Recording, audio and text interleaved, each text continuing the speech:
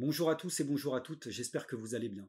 Le média L'Anticapitaliste a décidé d'organiser une semaine spéciale de solidarité avec l'Ukraine en postant quotidiennement un petit film d'entretien que nous avons réalisé avec des militants et des militantes ukrainiens et ukrainiennes sur place, sur la base d'une délégation qui s'est rendue là-bas, dans la région de Lviv, au tout début du mois de mai, à l'appel d'une organisation qui s'appelle Mouvement social.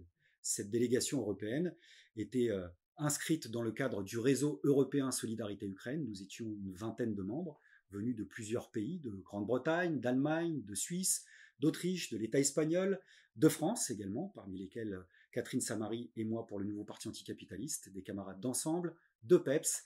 Il y avait aussi Mireille Fanon-Mendès-France de la fondation France Fanon.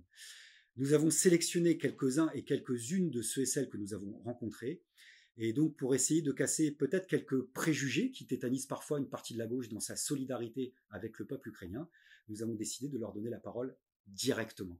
Donc on commence aujourd'hui avec Vitalyi, qui est un des responsables de cette organisation du mouvement social, une organisation gauche ukrainienne qui se revendique de l'émancipation, de l'internationalisme et du socialisme. N'hésitez pas donc à relayer ces vidéos un maximum autour de vous.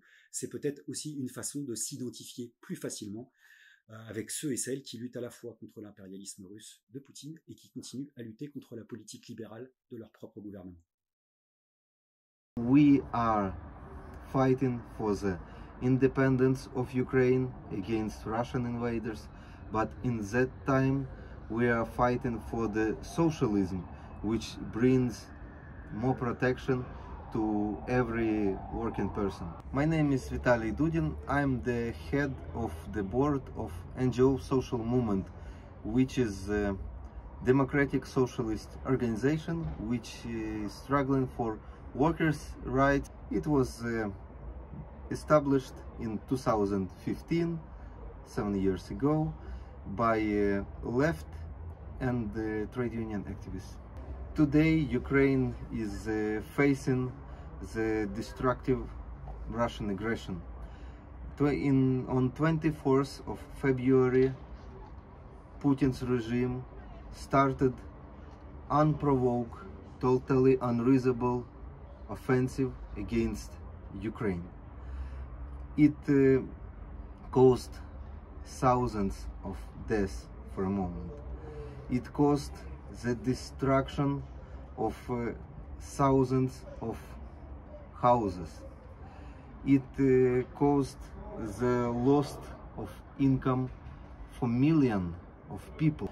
And in that time, it's a big problem that our government is still driven by the neoliberal and market-oriented policy, because this policy puts business interests instead of the workers' interests. So we are fighting for the independence of Ukraine against Russian invaders, but in that time we are fighting for the socialism, which brings more protection to every working person. Today, NGO Social Movement has a legal status, a civic organization, and before the war we organized different rallies in favor of workers. We supported strikes of miners, we supported the protests of nurses, of railway workers, and in every case we mentioned that we are not fighting only for group or individual interests, but we are fighting for the transformation for the whole society. We are fighting against oligarchization, against austerity and neoliberal reforms. And yes, we are saying in our materials that we are for socialism, but we are not struggling for the Soviet one.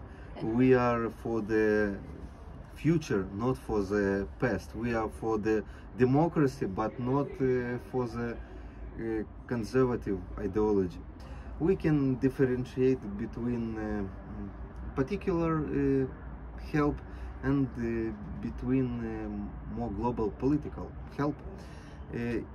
I want to admit that a lot of workers, especially trade union activists, they are receiving help from our organization, and we strongly appreciate every humanitarian aid for us, which we can distribute among people who are in need, who are on the front line, or they are living in the cities which are the danger of invasion, or they are refugees and they have no income and living without houses in other cities.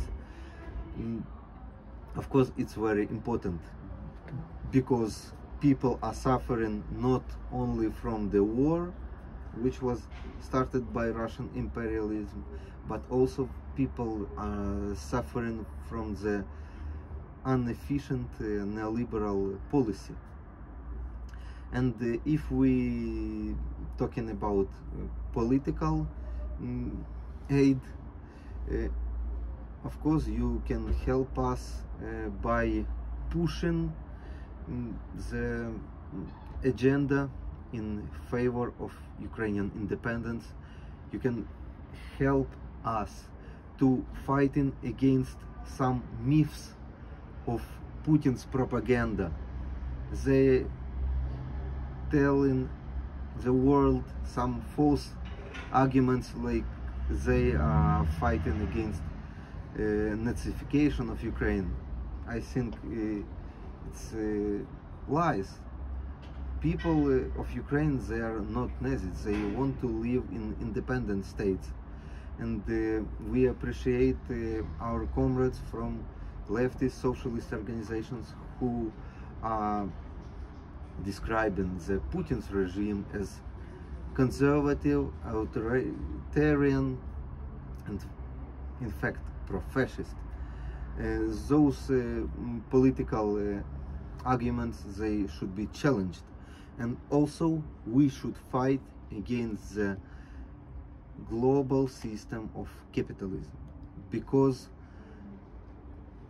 it will help us to build more independent policy in Ukraine, and will create the opportunity for real leftist policy in our country. For example, cancellation of Ukrainians' foreign debt. For example, fighting against tax havens can help Ukraine to rebuild itself, and in the same time it will be the step against today's unfair political neoliberal system in the world.